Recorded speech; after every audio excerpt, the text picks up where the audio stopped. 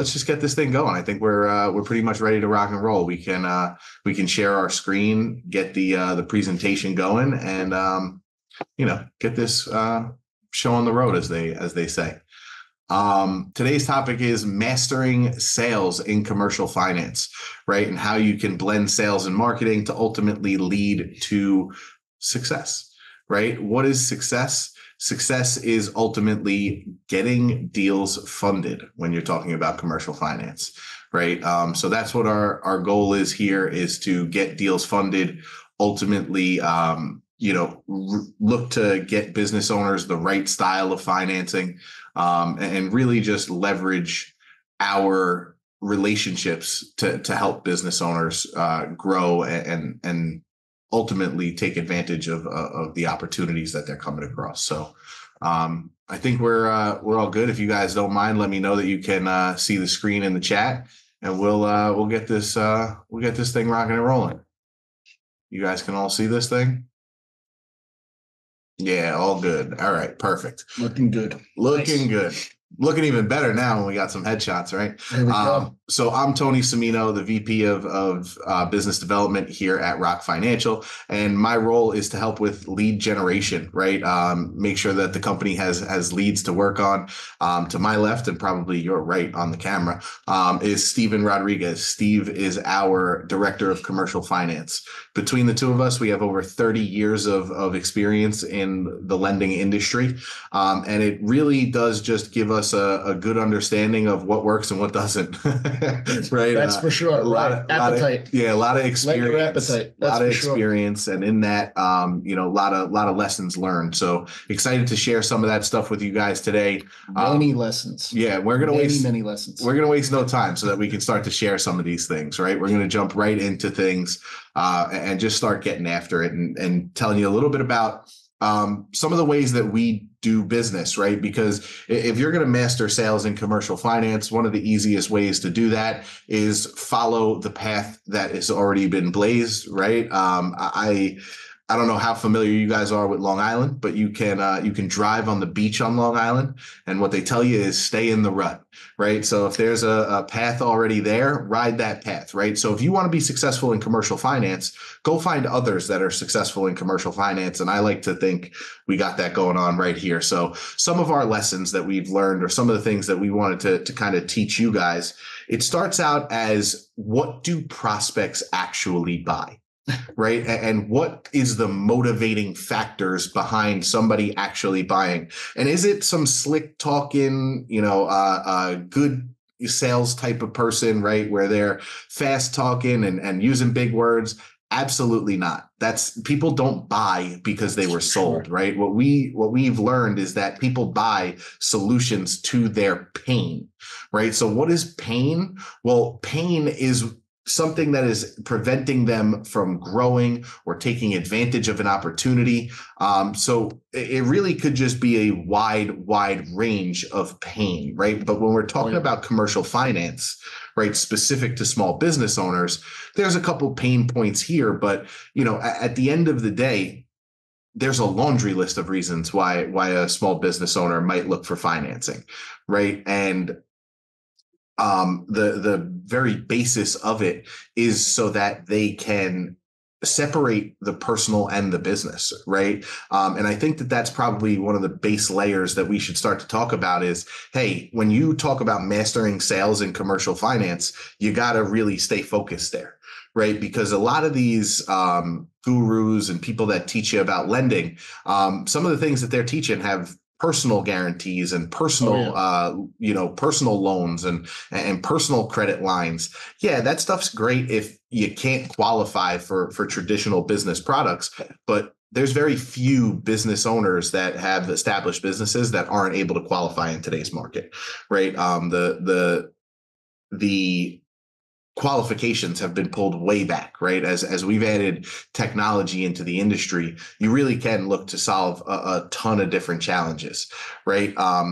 Steve, as far as like commercial real estate goes specifically, right? Just to kind of go down into the weeds for a second. Sure. As far as commercial real estate specific lending goes, what are some of the pain points there that you would say you're able to help solve by offering commercial finance, commercial lending to a small business owner? Yeah, no, CRE. that's a really, really great question to lead off with, Tony. So when we look at commercial real estate financing transactions, Can you move a little closer? absolutely. Is that Yeah. better now? Get up on that thing.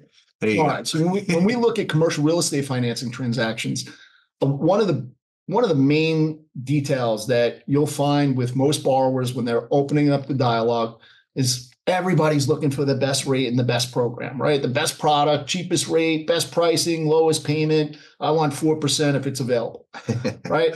The thing that people don't realize as they start to head down that path of pursuing best case pricing, which is going to be, and this is just an example, one of many examples, right? Yep. When we start talking about conventional financing and HUD financing and CMBS financing, typically we are going to carry a personal guarantee along with those. And there's going to be some really heavy restrictive covenants of maintaining those loans. What do you mean?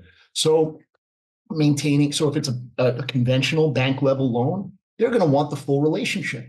That is a guaranteed requirement nowadays. The bank is going to want, if not the full relationship, when I say the relationship, I mean the banking accounts, the operating accounts for that business and for that holding entity that operate that property.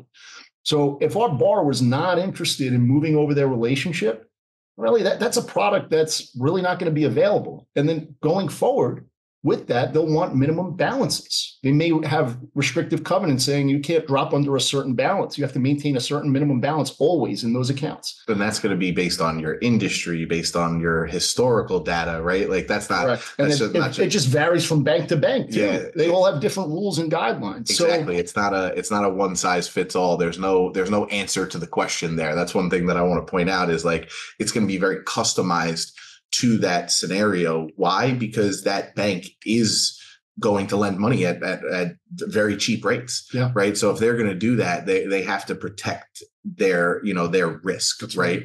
And how are they doing that? They're doing that with the things that Steve's telling you about, where you have to switch over all your banking accounts. You have to hold a minimum balance in those accounts.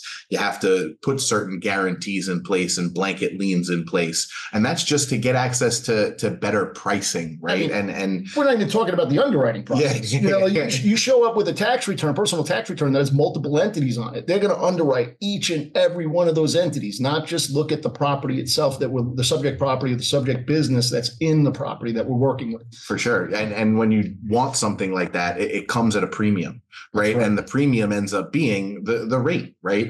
It could even be the term, right? It ends up being in the structure of the deal. That's right. So there's definitely a lot of layers to the pain points that we're able to solve, right? We're literally specifically just scratching the surface on one product here, on one portion of how that product can work. We're really just talking about the very, very top tier. There's going to be countless of opportunities for us to continue to insert some of this stuff, but I want to try to keep some high level information in front of you guys as we really get down into the weeds, right? So when we talk about, the pain, right? How do you identify the pain? You identify the pain by asking great questions. Great salespeople ask great questions. And it's their ability to change how they're saying, not necessarily what they're saying, to meet that needs of that borrower or that specific prospect, and allow that prospect to put down their guard and start to answer some of those questions. And then the answers to those questions are exactly how we establish what the next step is for our borrowers, right? Because if Steve starts asking a borrower, are you comfortable with a personal guarantee? Are you comfortable with moving over all of your banking, relationship? Well, if they say no to that stuff, well, now we're starting to pivot in the products that we're able to offer them. And that's probably the most important lesson in today's whole webinar. I'm going to throw one more at you. Yeah. One more that's such an easily overlooked question is, what's your timeline? Yeah. Right. If we're working with a HUD product, specifically talking about commercial real estate, if we're looking at a HUD product, if we're looking at an ABL facility, true asset-based revolving facility, these are products that can take 2 to 4 months to close. If we come in, in our timeline, we have a purchase scenario with an expiration date that's 45 days out. Yeah. Conventional and HUD is not going to be an option. Then we're in the private lending territory. And then, we're talking about the covenants start to reduce. Of course, there's a premium, as Tony noted, on pricing. The rate starts to go up. But what's most important? Losing the down payment on the contract, or trying to close the deal in 60 days and 90 days? That's really going to take 120 to secure the best possible pricing. And that's the pain, right? That's the pain. That's what we're talking about is, hey, we don't have that timeline, right? So that's why you have to ask these great questions. We have a list of questions that we're going to get to for you guys. Just so you know, we're going to go into the questions specifically that we use to help us qualify borrowers for different products, right? Because we once learned from old song that there's levels to this, right? And there's certainly going to be different ways that you can go about it, right? But what you're able to offer to business owners is going to be based on your ability to get them to be comfortable answering your questions and giving you the information and ultimately buying from you, right? So today's lessons are really all around the sales and how we're going about that stuff, right? So here's these qualifying questions. Right? When did you start the business? Right? Not only that, did you show a profit in last year? Right? If it's been around for longer than a year, is it a profitable business? Right? These you could bounce back and forth. You could ask them in a row. They're numbered for the aesthetic, but there's no rhyme or reason as to where these questions are. My favorite question that's not necessarily even on here is like, so tell me a little bit about the business. How did you get started? Absolutely. How did you get started? Every business owner wants to talk about how they started their business. The origin story. Yeah. It's like they'll never stop talking about it. No, it's like their baby. They want to talk about when the baby was born, right? I could tell you all about my 2 kids and them being born. It's the same thing. So if you start there with the origin story, like Steve mentioned, it allows the conversation to go in a natural way, right? Well, now I know when you started the business. You just kind of told me the origin story. And if they're telling you and they're not giving you specifics, well, do me a favor. Can you be specific? When did you get started?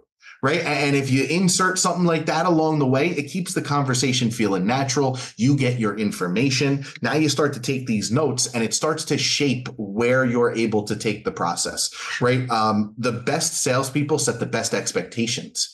Right. And the way that you set great expectations is getting the answers to your questions so you can predict what's going to come next. I'm not saying that we can predict the future here, but we certainly know that when it's a no.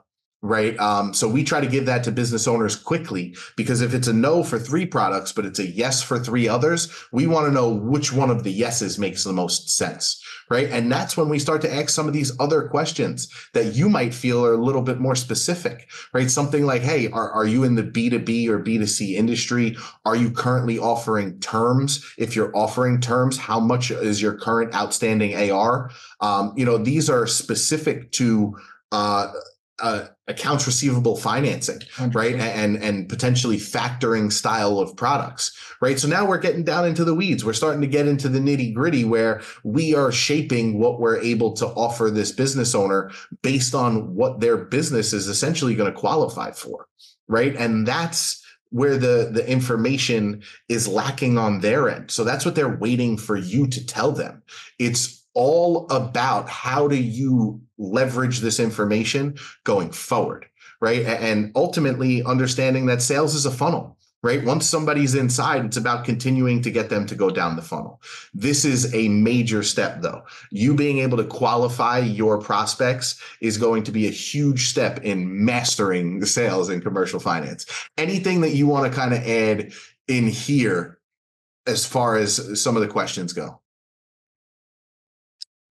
Me? Sure. I would just say I'm just gonna add one quick note, and I'll cover that as well. But just what Tony's saying here, asking questions to figure out what the scenario is, right? To figure out what the borrower's needs are, and to figure out how their business operates, so we can figure out the best product to meet their goals.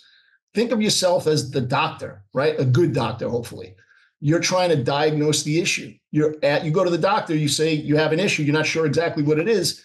What's the first thing the doctor's going to do? They're going to do an examination. Wow. They're going to ask questions. So you're the doctor. One other point, getting to your nose quicker. Another analogy to the medical industry. This is called triage, right? On the battlefield, nurses and doctors have to make decisions quickly as to who can be saved, right? Same thing here. You're the doctor. Don't waste your time on a borrower that you cannot help. Yeah. If you spot that it's a no, let it go early. All right, save yourself the time. That's why I call it triage. Move on to the next. Yeah, for sure. And I'm so glad that you use the medical analogy, because I even have a specific one to sales, right? The sales malpractice is prescription before diagnosis, right? So what does that mean? That means that you haven't had a chance to see what the actual issue is, and you're already prescribing what's going to come next. That's being novice in sales. You really utilize what you're learning to establish what's going to come next. There is a little Easter egg in there that we threw in so that you guys could see that the questions were even in there. When we send this out, we'll make sure that it's got the right amount of questions. But no, there is no need for a superpower for question number 9. They don't need a superpower.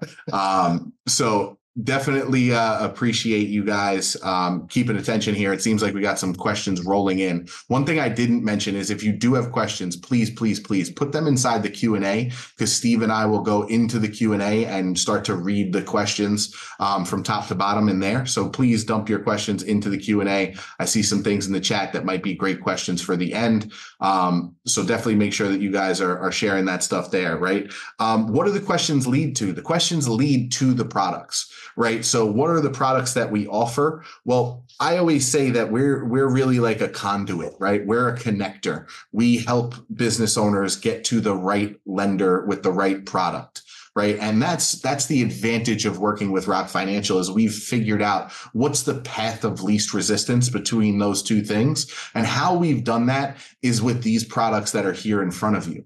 There's some inferences or some assumptions, right? I don't love the term assumption, right? Why? I'll let you guys think about why we don't like to assume. But as far as some inferences or things that we can assume about some of these products is like, well, if we're going to offer equipment financing, it's probably going to be to finance equipment, right? So if somebody's going to need an invoice for their equipment, or they're going to have a specific piece of equipment in mind, right? You can't just as a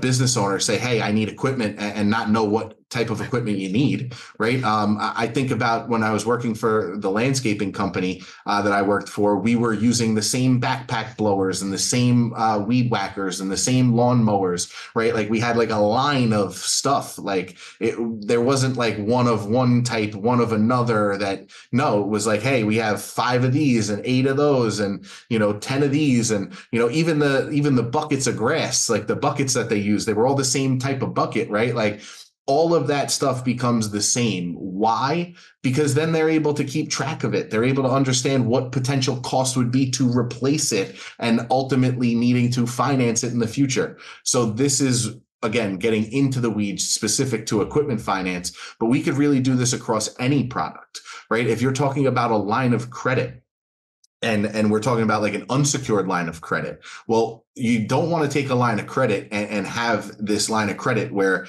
hey, I'm going to draw on it today and pay it back over the next 18 or 24 months. It's going to end up costing you a lot more money than potentially some of these other products could. So really understanding, hey, is the cost making sense? Is the use of funds making sense? And really using all of that to narrow this thing down.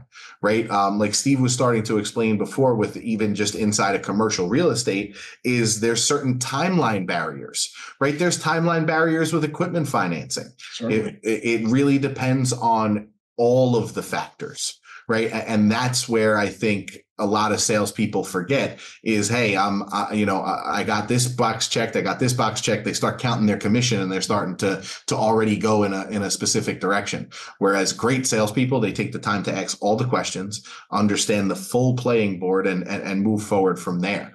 As far as like the products specifically, Steve, it's really more about the mix. Right. Like being able to kind of stick and move, as I always call it, so as far as like being able to stick and move, tell me about that. Right. Like you started to touch on it a little bit with the commonalities between commercial real estate and asset-based lending, but give me a little bit more of that. What do you mean? Like, how can you potentially use some of these products in lieu of some of the others? Right. So what I think about whenever when we have a borrower that comes to us that doesn't know exactly what their needs are, they have a clean slate, let's say. They have no debt. That's a perfect scenario. No existing debt, right? Nothing, no UCCs, no lines of credit, nothing, right? Blank slate. Really, I want to understand the way that business operates and how they produce their revenue. Do they have assets? Do they produce revenue based on AR? Do they have inventory? Are they getting their orders via purchase orders from their customers? Why is that, right? And obviously, in addition to understanding what their goals and objectives are, I'll give you an example of what I'm talking about. And by the way, this is important because it helps us figure out what we call the capital stack, the debt capital stack. Think of ourselves as advisors, right? We want to think of ourselves as advisors. We're providing debt advisory services. And part of that is understanding, like I said, how to best structure the capital stack so that we can best meet their needs and not, tie them up so that they can't get future funding for other objectives down the line. Speaking with a borrower today, a home builder out in California, and he's growing very quickly, a year in business, strong credit, really strong revenue production, profitable full year 2023 under his belt. And just about a year and a half in business now. January of 23 was when they started. Blank slate, no debt, no existing debt. All of what he does when he's building these homes, he's doing it as a contractor, as a licensed contractor working with other contractors. So he has contracts with those contractors, and they're paying them as they go on a performance basis. So that becomes a receivable, right? As he's issuing billing and invoicing as he goes through these progressions on completing those jobs. Yep, completing stages. Yeah, he's issuing invoices to those contractors that he works with, right? Sure. And they're paying him as he goes through. We can leverage that. That's a receivable, right? We could leverage it either on the purchase order side, the contract side, or on the receivable side. He's been speaking with several different consultants over the last couple of weeks, and he's getting offers, all kinds of offers for SBA loans, which for this borrower makes absolutely no sense. Reason being, if we give him put him in an SBA loan, they're going to UCC1 him, and that's it. He's tied up. If he wants, what does that mean? So UCC1 it's like a UCC is like the title report for the business, right? When we buy real estate, there's a title, right? So when a lender comes in and enters a first position lien on that UCC filing, that's a lien against all general assets for that business. Okay, so what you're saying is it's not just based on the one home that he's building, it's based on everything that business is going to own. Every dollar that he produces, every piece of equipment that he owns, every receivable that comes in. It's then going to guarantee the loan that he takes because Correct. Of the SBA guarantee. That's essentially the collateral. Gotcha. Right? Okay. So then why is it more beneficial to have this style of like AR or contract style of underwriting? Why does that make sense? Great question. So we would assume, right, he's a year and a half in business. He's grown over his first year and a half. He's doing well. He expects to continue to increase growth. If he wants additional funding to support the additional costs for his growth, for the new jobs that he's taking on, an SBA loan at, let's say, $250,000 or $500,000 even, that's a term loan, right? So he takes that today and then he pays down on it until it's paid off. That's going to hold first position, and it's going to prevent us from coming in with AR financing behind it. If we he can't get other financing because they're unless you take that loan out. Gotcha. Which may not be advantageous, right? No. With an AR facility or a PO facility, that facility can grow as the receivables and as the new contracts are coming on mid-year. We don't have to wait for a new set of year-end financials. If the receivables are there, he's going to be able to secure the financing for it, which allows him to take on more and more jobs as he continues. That's awesome. So that's one specific scenario why you could leverage just the receivables and potentially doing it on an individual basis for Correct. Each of the receivables. That's right. Versus, hey, we're going to just come in and kind of throw a blanket over everything. And yeah, the terms might be favorable, but is the outcome necessarily favorable? And that's where not all products are created equal, right? Definitely. Depending on how you ask your questions, the answers that you get, where they're trying to go, it's really, really going to determine what you're going to get access to. So as far as, again, now you got the overall view. Now what's the baseline? right? That's what comes next, right? What are we selling, right? Where can I give the barriers of entry? What is it going to take to qualify for some of this stuff? Definitely. It's pretty simple across the board, right? If you generate revenue into a business checking account, you've done it for the last 3 to 6 months, you can get access to funding. That's the lowest barrier of entry that there is, right? As far as how you get access to multiple types of financing, or some of the top tier, or some of the more traditional styles of financing, that's going to be based on the individual borrower, right? That's going to be based on all the other factors. But the number one factor that it's going to come down to is affordability. Steve and I have done a few of these things together, and it really always boils down to, does the borrower have the ability to afford the note, right? If the borrower is the business owner and it's a line of credit, it's going to be based on their ability to have flexibility within their bank account, right? What do I mean by that? I mean that they keep a decent amount of money on hand at all times, right? Because that's what a line of credit does, is it gives you flexibility, right? Well, if they're going to give you flexibility, that means that they want to understand that you can handle that flexibility. So by you being able to keep a decent amount of money in your account, it shows that you can afford a payment. It shows that it doesn't really matter what your balance is on that account. You're going to be able to make it, right? And then again, now we're getting specific. We're getting back into like, what does one product qualify for, right? We want to kind of try to paint the board here, right? We want to try to give you guys some high level stuff.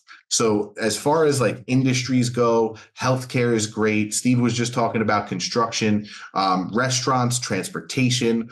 Auto repair is a great industry. Retail shops are a great industry. E-commerce has become a pretty good industry, honestly, depending on what they're doing and how they hold their inventory. There's a lot of opportunity there. So it really is going to depend on the individual, right? Yeah. Do they have the minimum criteria? And then it's okay. Let's ask some good questions, and we'll determine what's next. And that's what I think is most advantageous. Is, hey, once you have them and you know that they meet the minimum, well, that's great. Now it's just about kind of showing them what's next. And how do you do that, right? Well, they kind of set themselves up for it. And how do you do that? It's using the answers to those questions, right? When you start to ask great questions, you're going to get answers, right? And they're going to tell you things like, well, I'm having a cash flow issue. Well, tell me more about that. What do you mean you're having a cash flow issue? Well, I have this opportunity where I'm looking to scale and add more, build more homes in California. However, because I'm waiting on getting paid by these different contractors, the same opportunity Steve was just talking about, I'm not able to finance additional opportunity. I'm not able to go and take on additional projects, right? So what do? We come out and we send an email, or we post on social media, or we run ads behind, hey, are you having cash flow issues where you're not able to take advantage of newer projects because of slow paying accounts receivable, right? And now when somebody engages with that message, we know where to start the conversation as salespeople. Definitely. Right. And this is where sales and marketing meet. When you're effective in your marketing and you understand what pain points your buyers are buying from, you can then go put those pain points directly in your marketing. The people that engage with those pain points, you know where to kind of then place them. And listen, there's always going to be the game of buyers are liars, right? They're going to not tell you necessarily the truth on the upfront, right? So you still got to do your due diligence. You still have to ask your questions. You still have to go through the whole sales process. But what this does is it makes sales and marketing meet. It makes them work together. And ultimately, as a salesperson, it will increase your conversion. That's really what it comes down to. When you teach referral partners about how to generate specific opportunity for specific things, they're going to be able to help you do that. When you teach social media how to generate specific opportunity for specific things, it's going to help you out. It really is blending that sales and marketing approach, right? Where now that the questions that I ask are becoming the problems that I solve, are becoming the opportunities that I market, right? And all of those things start to work together hand in hand. As far as how this works, we believe in a hybrid approach. Yeah. We use it all. right? Like if you were to ask, well, what does ROK do? Where does ROK put the focus? I mean, you know where. We're on a webinar with over 200 people that are potential and existing referral partners. You know where we put the focus. It's on us. Yeah, it's on the referral partners. It's on the 4 emails you probably got from us today, right? It's on the social media posts that went live. It's on the SMS campaign or text campaign that hit your email, your text, your inbox, right? We're everywhere, baby. That's what we do. We're everywhere. We're all over. Yep. But that doesn't mean that you can't find something that works for you, right? You can't find something that is your niche. Right. Start where you can find some success. For us, it's people. That's why we started with referral and kind of built on that. But your ability to take advantage of some of this stuff is really going to come down to you, honestly. Yeah, I mean, I think about some of the notes that Tony was just talking about, like asking questions and starting to notice patterns is what he's kind of starting to hint at, right? Like a retail business, a manufacturing business. Retail businesses, for the most part, they have similar issues, right? If our borrowers in retail, right, where do they have problems? They have problems with inventory, moving inventory, securing financing for more inventory, right? If it's a manufacturer, they have issues with purchase order financing, securing the materials and supplies needed to meet purchase orders. Supply chain. So exactly. So now we're speaking to a manufacturer. There's a good chance that they're going to have a supply chain financing issue. And the questions become, very similar from manufacturer to manufacturer. Yeah. So, that's just, and just taking that one step further, thinking about marketing, right? This opens the door. If you become strong in one of these areas, strong, let's say in inventory financing, strong in purchase order financing, strong in equipment, strong in SBA. Now you can start to target pain points in your marketing that are concentrated on those specific products. For sure. Rather than making it more broad. For sure. And, hey, that's how you become an expert in one field. And that's also how you narrow down your leads, right? Like some people are out there looking for a lot of leads, right? Some people are out there looking for all the leads, right? I would be the first person to tell you, don't take in all the leads. Right? Let people self-select out of your process, because that's going to just create a more seamless transition for the ones that are engaged, for the ones that are looking to essentially take that next step forward, right? That's going to help you be more effective, right? If you try to take in everything all at once, you try to take in everything all at once, it's going to make you a jack of all trades and a master of none, right? You want to get good at getting good, right? So stay in that focused channel, speak to that, ask questions to that, put your marketing to that, and all of a sudden the successes will start to fall out of one end, and you won't have so much noise at the other end of the sales and marketing funnel, right? Next step is measure your results. What works? What doesn't? If it doesn't work, how can we update it? If we're not regularly reviewing the analytics and how things are performing, how can we expect to know what actually works? And if we're not testing different things, right? If we're not A/B testing inside of email or social media, how are we supposed to know that this stuff is working, right? How are we supposed to know that it's building? Well, ultimately are you reaching your goals? Right? Set your goals, set the KPIs, set things up so that you know what you're aiming for, and now aim for that target. And as they say, aim small, miss small, right? If you know, hey, this is our target, this is how we're going to get there, this is all the steps that we're going to take, we're measuring all of our successes, we're going to update things as we're going, you really don't have much room for error. There's not going to be a situation where you're not going to know what's going on, right? You've measured for all of the success, right? You know what's going to work, what's not. And as it's happening, you can make those updates and make those tweaks. It's how it's supposed to work, right? Where people get caught up is, buying and selling causes a lot of emotion. Right. And a lot of salespeople, they let the emotion get the better of them. And that's where they mess up. They don't remember that it's a numbers game. Right. This is like it's like baseball. Right. Yeah. You might take a strike. You might take a ball. You might even get out a couple times, but eventually you're going to hit a home run. And the better you get, it's the fewer at bats that it takes to hit those home runs. That's the name of the game. And that's where sales and marketing become blended. That's where, effective communication, that's where being a great company all comes in handy.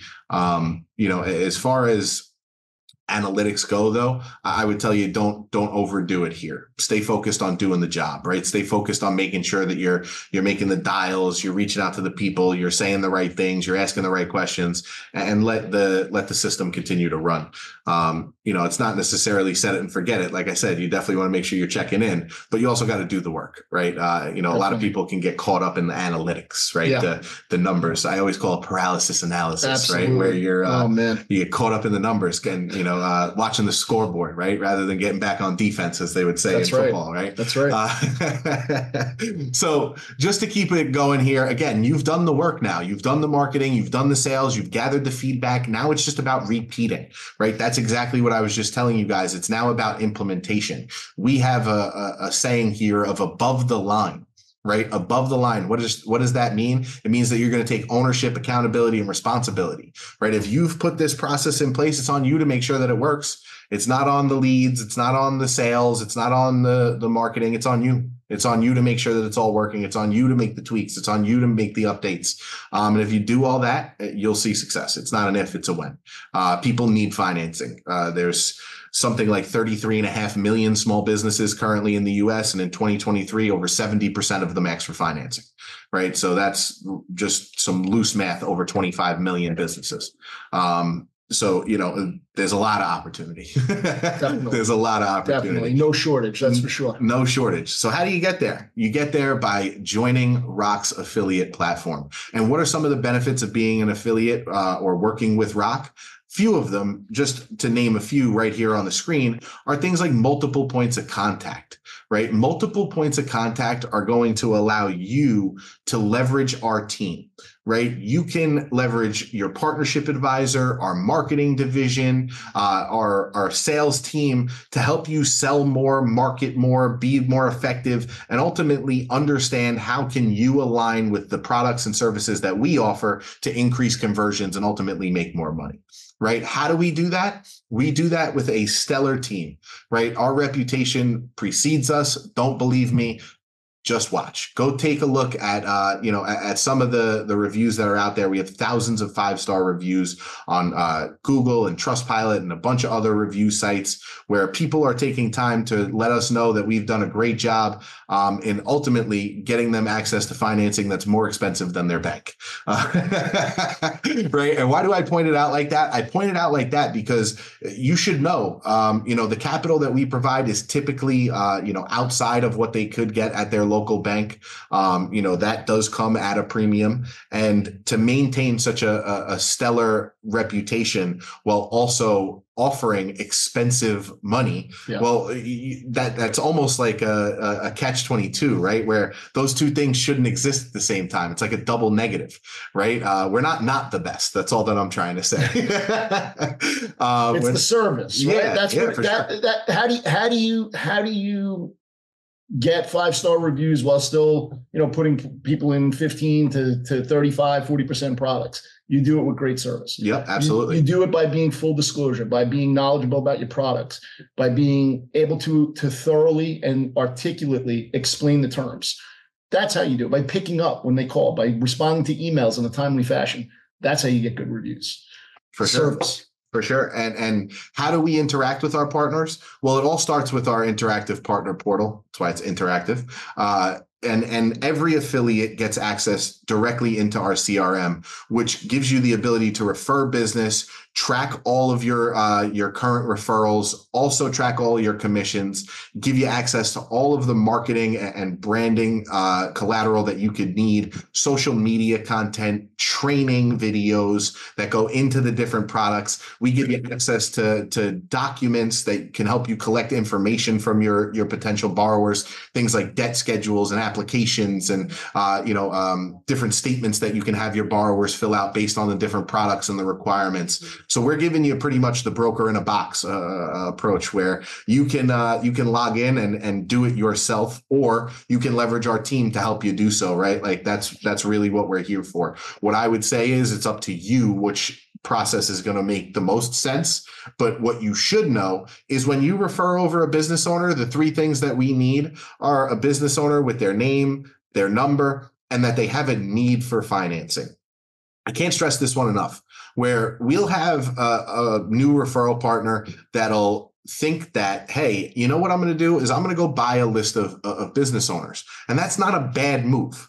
But what happens next determines how successful you're going to be with that list of business owners. For sure. Right? So, hey, I'm going to go out and I'm going to buy this list of business owners. And then what I'm going to do is 3 at a time, I'm going to upload them into ROK's system. And what we do is we reach out. Hey, we saw you were looking for financing. Joe, our referral partner, referred you over. Never heard of Joe. No. Are you looking for financing? No. Do you own a business? No. Well, sorry, Joe, but your information that you bought is not great information.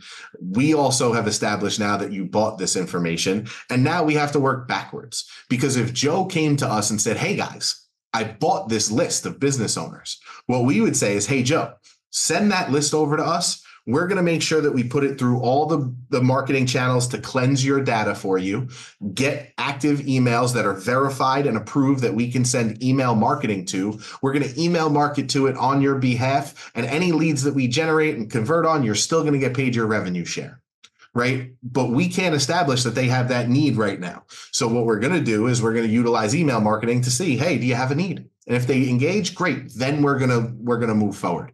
But it's all about how you engage with us. It's all about how you share that information that determines what our next steps are. You could be a consultant that's super hands-on. You're very involved in the business. You might even be like a CFO type for some of your customers, right? Where you're helping prepare some of these financial documents and have direct access to a lot of this information. Well, then you'll be the main point of contact. We'll work directly through you. Either way works for us. Everywhere in between works for us. It does not matter how much or how little you want to be involved. You're able to just understand that, hey, I've made a referral to a great company and I can sit back and relax while they do the work and I earn the commission, right? That's what it's all about. It's the ability to know that you've leveraged the right type of resource to help your small business owner clients get what they're looking for, right? And if you're not a partner yet, I invite you to scan this QR code and become a partner now. Our team is waiting. So what are you waiting for? No. At the end of the day, I truly appreciate anybody that is new and is looking to rock out. I saw Tracy dropped in the chat that ROK rocks. Shout out to Tracy. She's been a partner for a long time. So definitely appreciate anybody here that is an active partner. If you're not actively partnered with ROK and you want to know where to begin, scan here. You'll get access to the team very quickly. Somebody will reach out, understand a little bit more about you, what you do, how you do it, and really allow you to get rocking as quickly as possible. We definitely appreciate you guys rocking out. I do have a special announcement, but I need to know that you guys are with me. So in the chat, let me know that you're still with me, because I do have the next slide is secret information that I don't know everybody knows nice. about. Oh, look, here we go. Here we go. Look at here this. we go.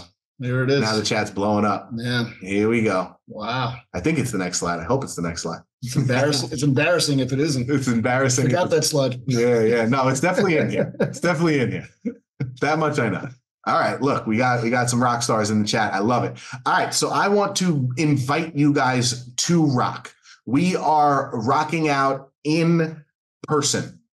I want you guys to come here. It's going to cost you $100 to do so. That covers all of your food and some interactive stuff with us back and forth, where you'll get a chance to come hang out in person and be at ROK Financial headquarters here on Long Island. The date is November 7th and 8th for a fly-in Friday event. And what that means is we're going to put on a panel I believe it's like 4 or 5, maybe even 6 speakers across different products or different commercial financing products, where you can get a full mastermind on what it is to be in the commercial finance industry and what the different products are and how they work, as well as free networking. You're going to get to meet other partners. we're targeting anywhere between 50 and 100 people to come in for this event. So you can meet partners from all over the world, from different backgrounds, doing different things. So I invite you guys to come on in, meet us, shake our hands, get to know us a little bit better, get to know your points of contact in person. It would be really, really great to have you guys, and would love to know that you came from one of the webinars. That would be really, really cool. Sure. If anybody was able to sign up from this. Anybody excited? Anybody gonna look to see if they can make this happen? Let me know in the chat if you're gonna you're gonna try to see if you can swing it. Come rock out in person. For sure. I love it. I love it. We got a few yeses. I love it. I love it. You guys getting me fired up. Come rock out. Come rock out. Not bad. Not bad. I love it. I love it. If you're looking to get in contact right now, you can. Obviously, you don't have to wait for November 7th and 8th. You can reach out to us. You can call us. You can email us. You can get us on the website. You can get at us on social media. We're definitely excited to get a chance to interact with all of our partners, potential, new, existing, active, inactive. Give us a shout. Give us a shot. And if you haven't in the past and you're still wondering, join us for the event. Nothing better than getting to know somebody in person. If you're trying to make a decision on whether to work with us or not, feel free to come rock out on Long Island in person. At our office, you'll get a chance to meet the team, be in the office. We have like a separate conference center in the building here where we'll do the event. And it'll be a really great thing. Otherwise, reach out to us now. And if you forgot and you were somebody that's like, oh man, these guys are really cool, now I want to partner with them, please, you can scan the QR code here. And I promise you, we will get to our Q&A in just a second as we stop the share to our screen. Definitely stay tuned for more info on the October webinar. All right. Thank you guys so much for rocking out with us. Really appreciate, you guys hanging out and giving us your time. We know it's super duper valuable, but we hope you are able to pull some lessons and some tricks of the trade into your own sales and marketing. We'll continue to rock out. You guys continue to be rock stars, and let's work together. We love it. And we'll see you guys on the next one. Thanks, everybody. Thank you.